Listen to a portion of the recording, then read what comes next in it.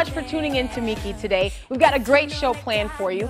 I don't know if you're like me and you've ever been tempted to hide your shortcomings. Well, it happens to a lot of us in the church. Today we're talking about what happens when you actually take the mask off and receive the love and mercy found only in Jesus Christ. Meeke starts right now. He has everything that you need to get you where you're trying to go. All you gotta do is let him.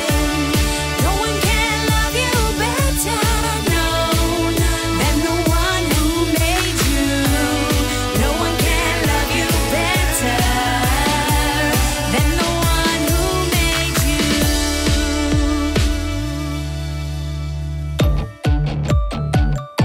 you. You know, there is something that has happened in our culture today. It's not new, but it seems to perpetuate throughout the years that we as believers feel like we have to be something that we're not. We have to present to the world we've got it all together and we're okay.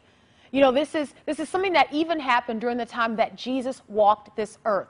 I'm reminded of the story in Matthew, and if you have your Bible, would you turn there with me? Matthew chapter 9, starting at verse 9. It says, "As Jesus passed on from there, he saw a man named Matthew sitting at the tax office, and he said to him, 'Follow me.' So he arose and followed him.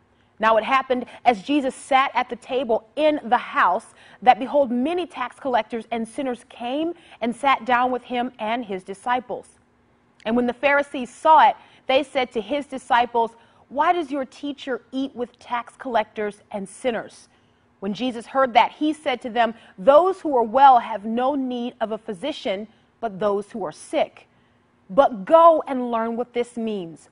I desire mercy and not sacrifice, for I did not come to call the righteous, but sinners to repentance.'" This is something that's really difficult for us as believers. Why? Because we think that to the world, we've got to appear to have it all together. If you do a little research, a little study on exactly what Jesus was saying and who he was quoting, we learn that he was quoting the prophet Hosea in chapter 6, verse 6 of Hosea, where God is saying, "I desire that you would know me. I desire that you would know me above sacrifice."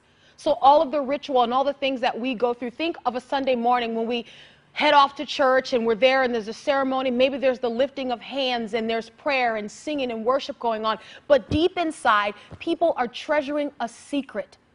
And worst of all, they're feeling like they can't even share it.